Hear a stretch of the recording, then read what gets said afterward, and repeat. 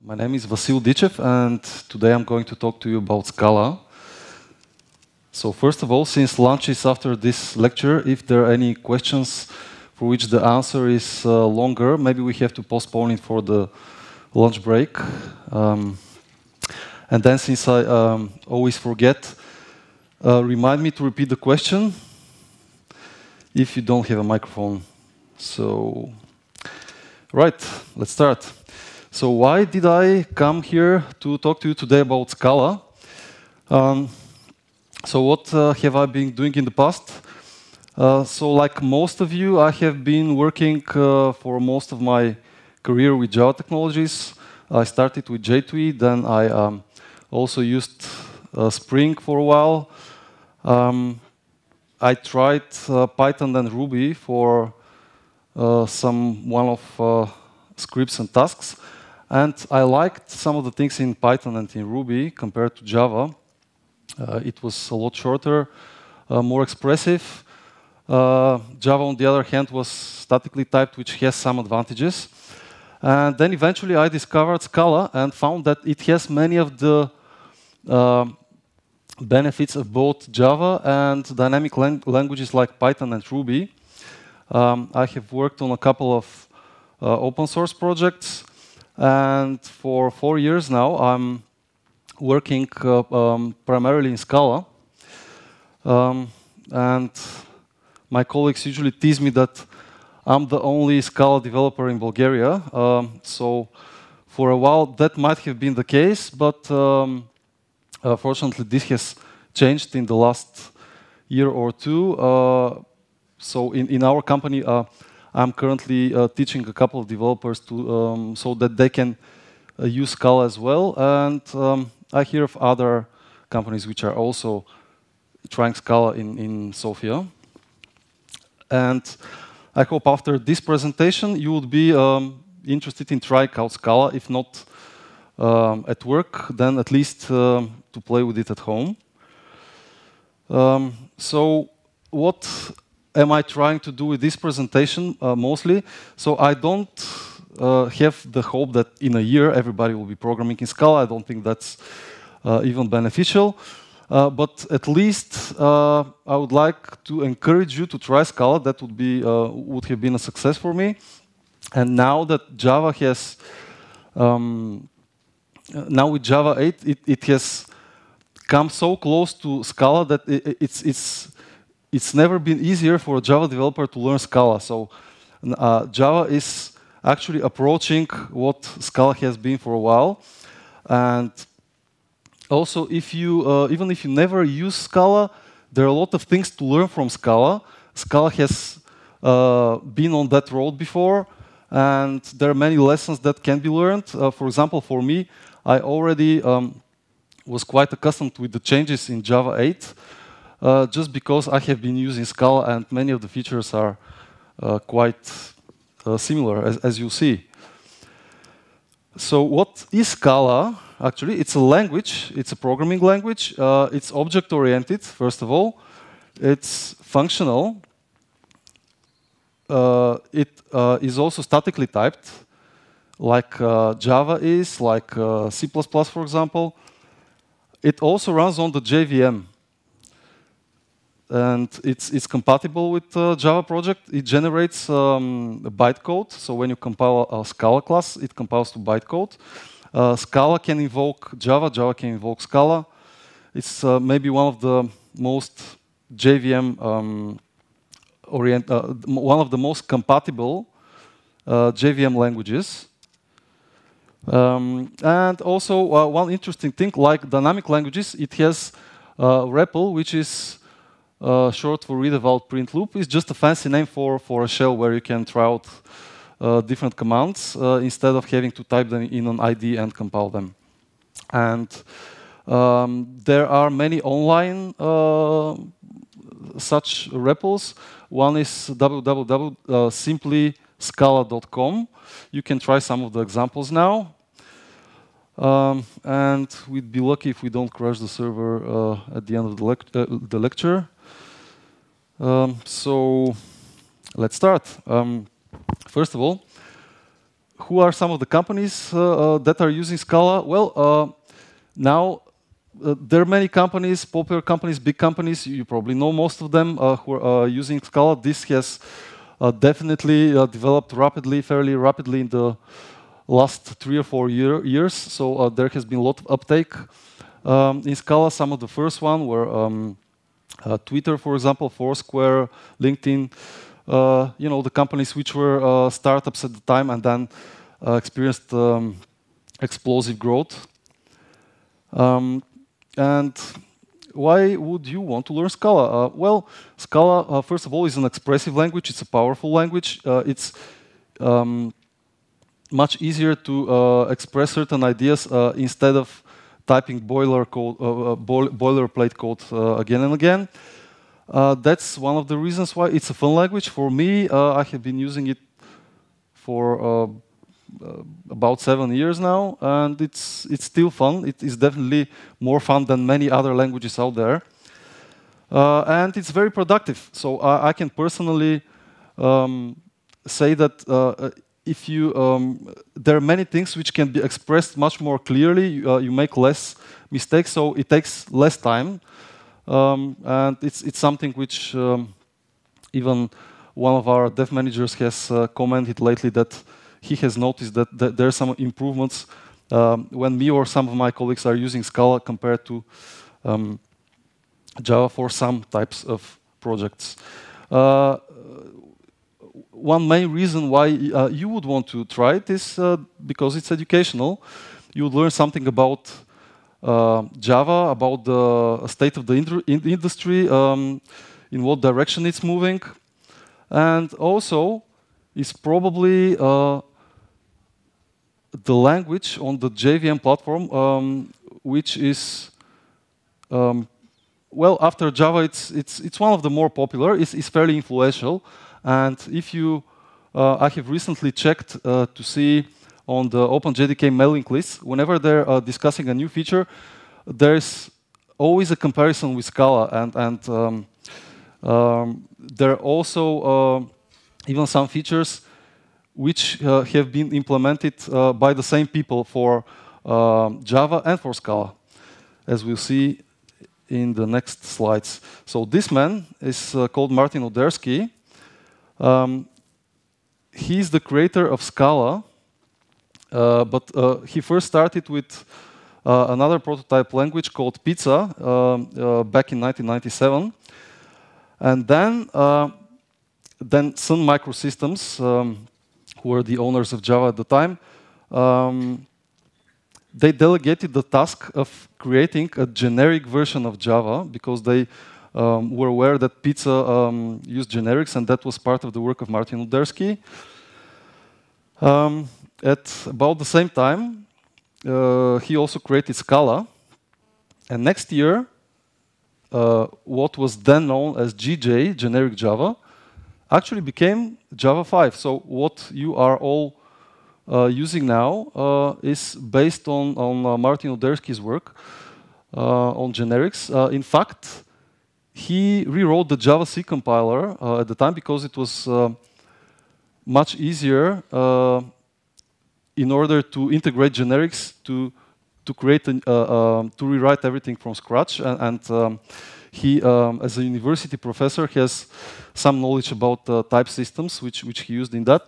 So it's a little known fact that the Java C you're using today was actually created by Martin Odersky, who is also the creator of Scala. So that's the first very major influence. The same creator for Java generics and for Scala. And fairly recently, in 2011, a commercial company was founded called TypeSafe, which was supposed to support and consult in everything Scala related. And there were, of course, many luminaries from the Java world who were involved as advisors. And some of them are James Gosling, the creator of Java, Doug Lee, the creator of many concurrent utilities and books about concurrency, Rod Johnson, who is the creator of the Spring framework. Rod Johnson later on became also a member of the directors for TypeSafe. So Java people are interested in Scala very much. And now on to, we'll go on and have a comparative review of Java and Scala. So let's start with the Java features in Java 8. Well, the most important feature around which many other things revolve is undoubtedly lambdas and virtual methods, which are in a way created to make the transition to lambdas easier.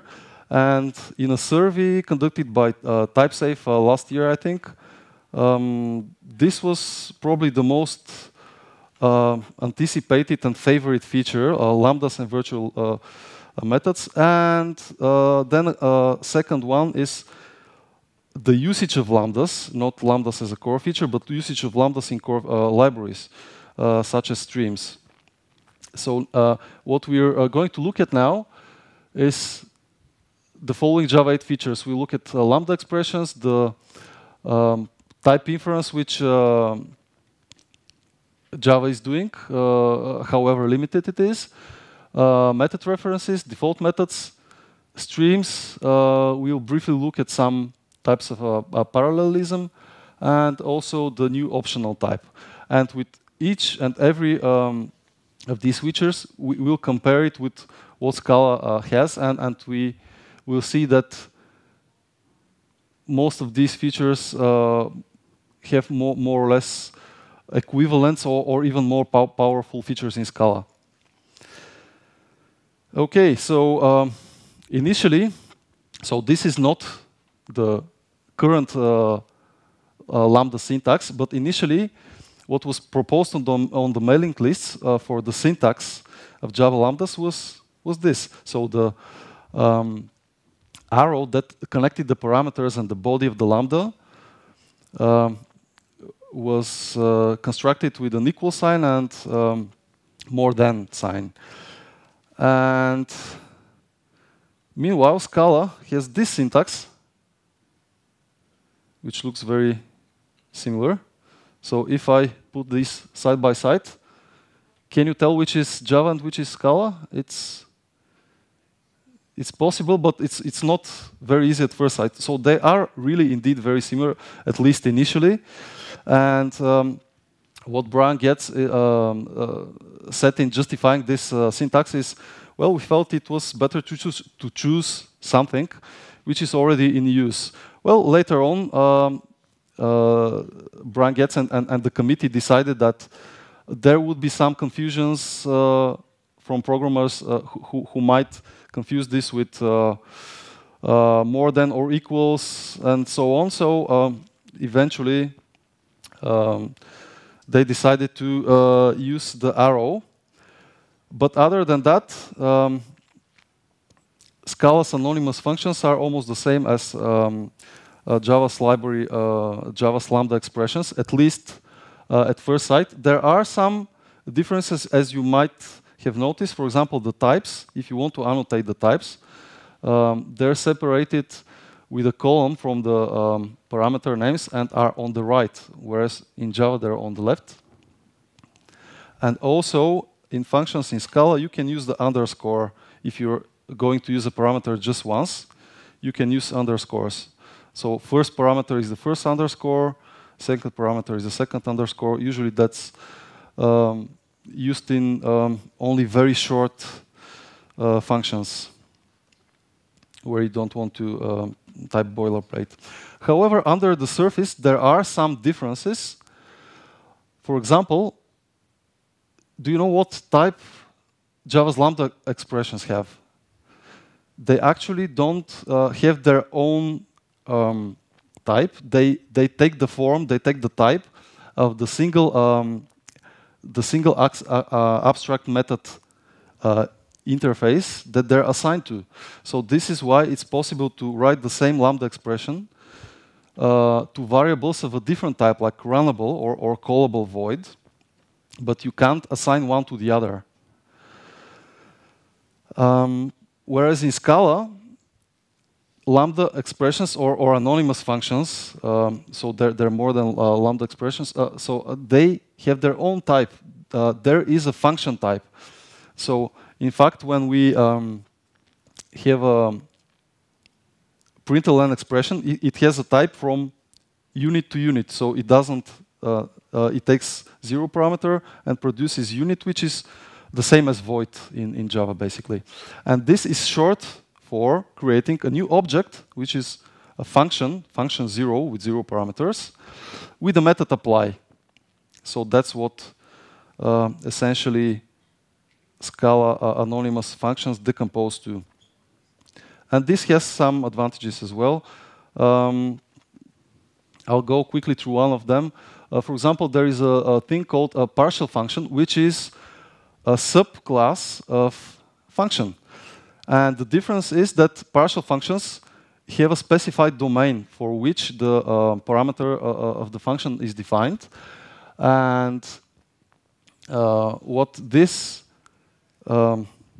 means implementation-wise is that there is a method is defined at which can test before running whether a certain parameter is defined in this domain, and you can use freely in wherever a partial function is expected. So this is syntax, which so case 2, then arrow. This is the syntax which defines the domain and then the body of a partial function.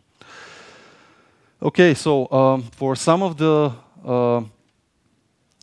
examples, we will be using Java beans, which is our familiar Java bean, and the Scala alternative. So if we have a pretty standard class person, which is a Java bean, we have 2 fields, name and age, which are string and int. We have a constructor, we have getters, we have setters.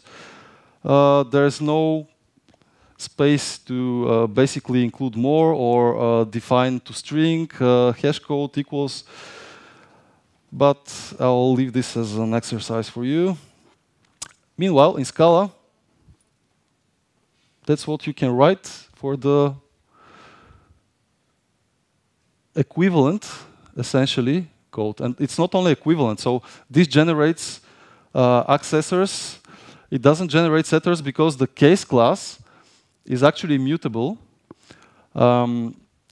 It has a copy factory method to create a new case class based on just a differing name or age.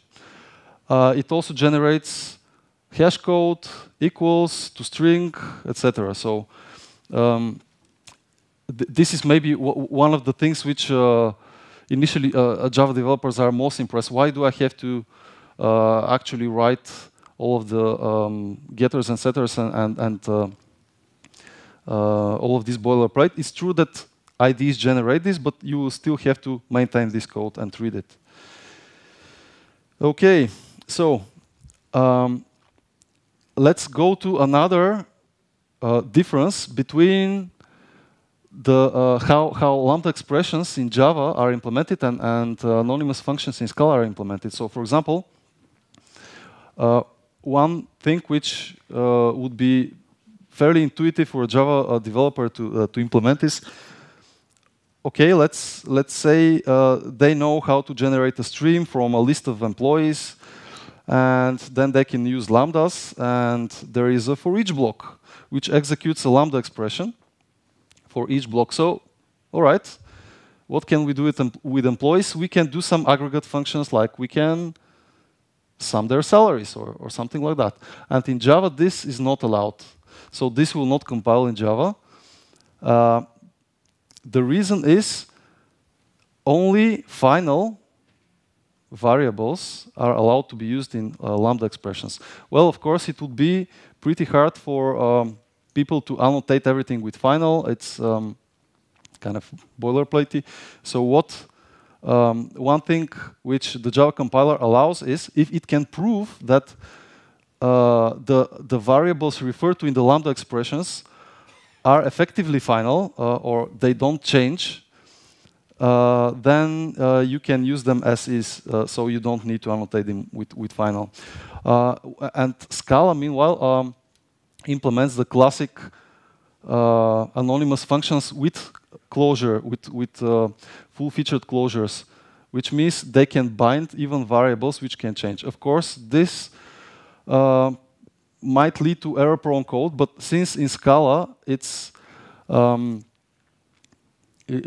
more or less accepted that immutable data structures are used first, then this is not such a problem as it would have been in Java. And Brian Getz has numerous times said that it's best to work with the idioms of that Java programmers are used to, and when a new feature is introduced, we should not make it likely that Java developers are going to make mistakes and bugs and introduce bugs. So this, for example, would if we're using parallel collections, this would introduce race conditions, and the code will be indeterministic in some cases. Okay, so we mentioned that in Java lambda expressions don't have a single type, and if you want to assign to the same, if you want to assign to different types, to variables of different type, it's not easy to reuse code with simple lambda expressions. One way to work around this is method references. So you can define your behavior in a method, and it would act as a basically the body of the method would be the lambda expression. So there are three types of method references in Java. You can reference, for example, a static method, and then in a lambda expression which takes two parameters, if the static method also takes two parameters, you can just refer to it, just replace the lambda expression with, in this case, integer : sum.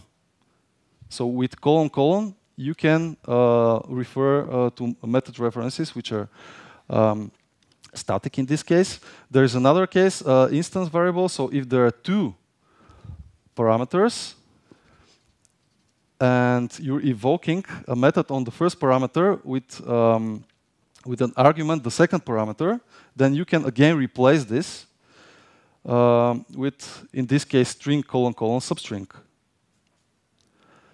And finally, you can refer to an instance method on a specific object. So if you have let's say a single parameter and a method in an object takes again a single argument of this type, you can just replace the lambda with the method reference format : parse. So in Scala doesn't really have the second type, but otherwise you can refer easily without any special syntax to the method sum and use it in functions, in this case reduced left. And you can also use the second type instance method of a specific object and use it in any functions which expect anonymous functions as a parameter. Okay, moving on to type inference. So Java has been using type inference, but not in too many places. So the first one was in generics, when it was getting pretty boring to list, to both define the type of a variable of a generic type and then construct it. So in the constructor, you could omit the generics. And then another major place where Java introduced type inference is exactly in Java 8. So type inference, let me just clarify, that's where the compiler can infer the type. It knows what the type is already, so you don't have to write it. So again, in Java, in many places, in Java 8, you don't have to specify the type of the parameters. It can get boring and boilerplate pretty quickly. That's why if the compiler can find out what the type is, it will infer it. In Scala, it's trying to use type inference in many, many more places. So basically, it's many variables which have a simple value. It can infer the type for them. For example, if you have a string value, you don't need to annotate that the value is a string. And in many cases, it will also do some more complex analysis. For example, if there are branches, it will do a unification of the types from both branches, for example, of an if statement. In this case, if both branches result in int values, it will reasonably conclude that the result is an int. So you don't need to annotate this as well. One place where you have to annotate in all cases is parameters of methods. And this is also not bad, because this is the one maybe the most significant place where you also have to annotate what you expect. So this defines the contract. Okay. So now that the architects of Java have added lambda expressions, there was a problem. They were not very well integrated in the existing libraries. So one way they invented that they could easily integrate lambda expressions was by using the so-called default methods. And they have other names like virtual methods or defender methods. These are the names that are used in some other languages. And an example is what you can do right now is in Java 8, you can define a default method in an interface. So that's something which is not very familiar to a Java developer who has not used Java 8. But now you can define behaviors on methods, like the implementation of sort in the interface collection. And suddenly you can get any instance of a collection in Java 8 and call the sort method on it instead of using the a bit more unwieldy utility method collections.sort. So in Scala, there is, of course, a similar thing which is called a trait. Some languages have it, like Ruby, it's known by the name of mixin.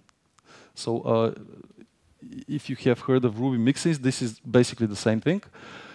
And simply put, traits are, again, interfaces with behavior. However, Scala could have some other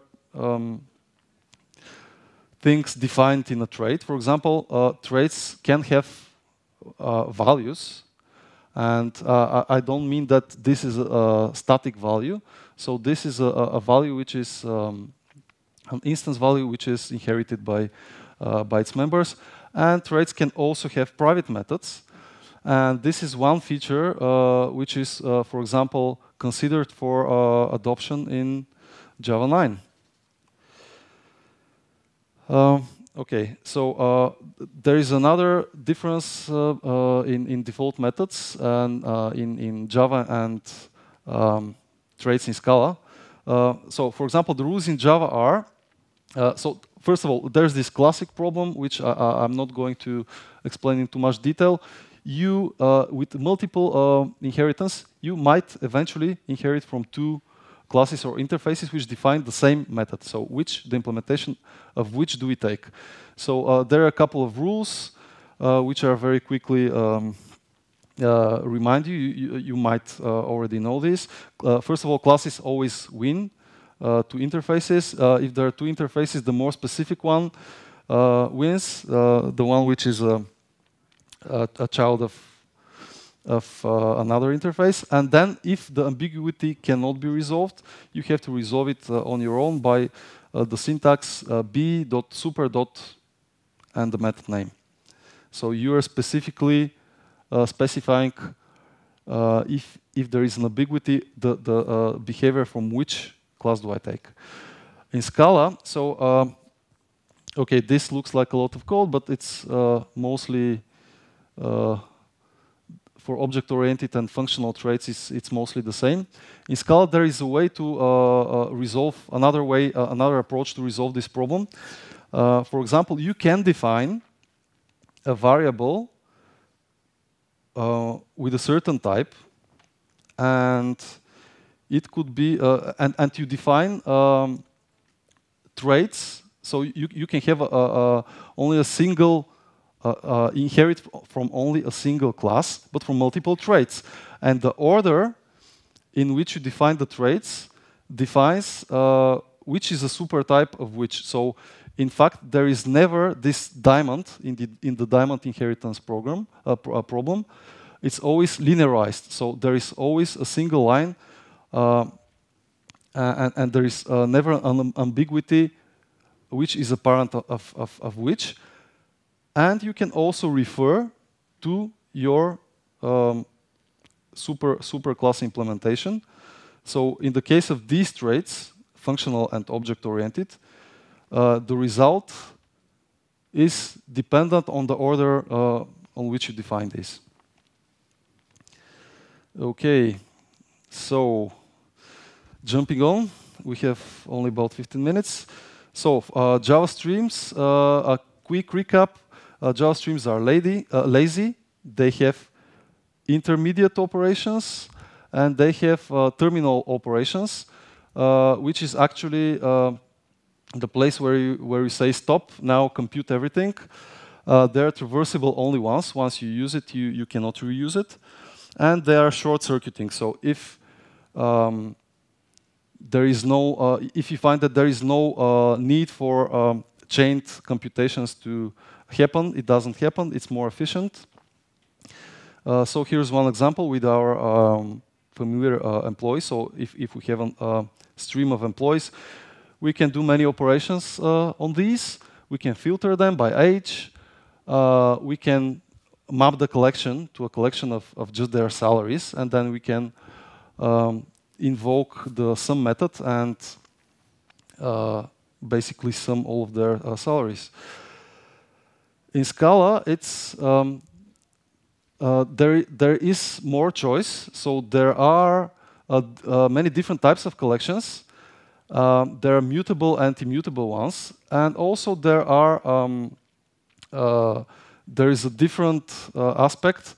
There are strict and non-strict collections. So non-strict collections are also known sometimes as lazy. So some lazy collections are non-strict, and there are different ones. So the iterator is more similar to what Java has.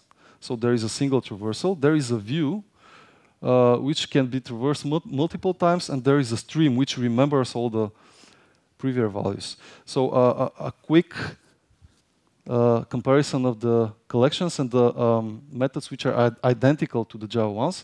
The first one is just using the strict version. So it's filtering everything.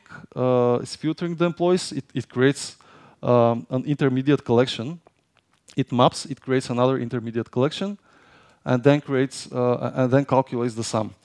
And if you don't want to do all of the intermediate collections, you can call iterator, which is very, very similar, as you will see, with the way stream works in Java. And then you don't have all of these intermediate collections. And what you can also do is invoke a view, but then at the end you would need to force it so that you don't recompute everything every time you you mention this. And there are some very interesting algorithms which can be implemented elegantly with lazy collections. So Scala has a lazy collection called streams, and it's not like the Java streams. So it's somewhat similar, but it remembers, it memoizes, that's the term, the previously computed values. So now what we can do is we can define a Fibonacci sequence, which is an infinite sequence. So we can define infinite sequences with lazy collections. We define the first two elements as 0 and 1. And then each new element is a sum. So what zip does is it takes two collections, one by each other. It creates a new collection with the tuples of the two collections. The second collection is actually the collection. So fib.tail. Tail is an idiom in functional programming, which means the collection after the first element. So you just discard the first element. So in fact, the result of this is that if you take the sequences, the Fibonacci sequences starting from the first and from the second element, and you can calculate by referring to itself, to past values of itself, and this will effectively sum two consecutive elements. Okay, so we're going ahead. So another thing which is reportedly one of the motivators for Java 8 lambdas, another feature is parallelism and parallel streams. So if you remember our regular stream, and this is essentially the same example, but we can parallelize it very easily in Java. We can just say parallel stream instead of stream, and then many of the actions which can be parallelized are actually parallelized in a very efficient manner. They're split and then combined, but we don't have time to get into the details. And Scala has had this feature again for a fairly long time. You can say employees.par. So instead of employees, if you just put par, it parallelizes everything afterwards. Okay, so a quick jump through features. Scala has a feature which is very similar to the completable feature. Completable feature in Java 8 is much more sophisticated than the feature it already had.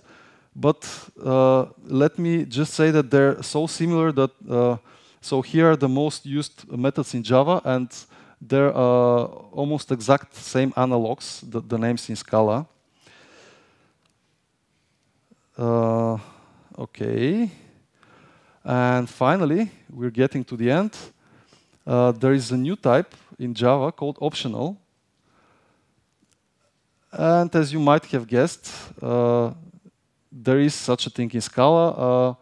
It's called option. So optional is for optional values. It's a good replacement for places where you might use null values. Like, for example, if in a hash table, if you call the get method and you get null, you are not sure actually does this value not exist in the table, or it exists, but does this key not exist, or the value of the key is null.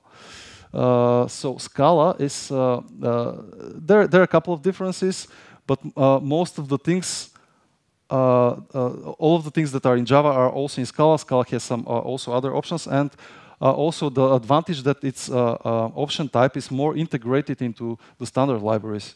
So all of the standard libraries are using option wherever possible. So one key question which people logically ask then is, okay, so now Java 8 is so similar to Scala. It has most of the features that Scala has.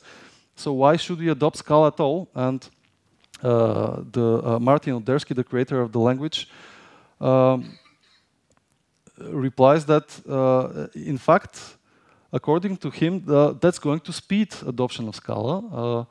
Now, if this is in a way a validation of what Scala has been doing for so long, and also many of the features in Scala are a bit more sophisticated. So people who like this style of programming would really benefit if they adopt Scala. And as I have hopefully shown, there are many things which Scala provides in addition to Java 8, even for the same feature-by-feature comparison. Well, why hasn't then Java implemented? Why hasn't it gone the whole way? Why hasn't it implemented everything the way other languages have it? And here, the designers and architects of Java are very clear. So Brian Getz in numerous places has said that Java isn't Scala. It's not a good idea to just copy a feature and paste it into a language. And the reason for that is that a language is not only its syntax, it's also a combination of what the community is using, what idioms the community is using. So not every step is the right one. Sometimes you would benefit if you take a step back and see if how this feature would fit in the language, and not be so zealous about implementing everything straight out of everything. So, okay, so here Scala was one step ahead. Did it invent this? No. Actually, most of the features are already invented in other languages. What Scala does very well is it combines in, I think, a unique way, object-oriented and functional programming. But there are other languages which have pioneered many of the concepts, like ML has been a huge influence on Scala. There have been type functions, the option type, pattern matching in ML for a very long time. It's a very old language. I was surprised to find that it's decades old. Ruby has influenced Scala in some of its object-oriented features. It has mixins, which is very similar to traits. Everything's an object, even what would seem like primitive types is an object. You can call methods on primitive types.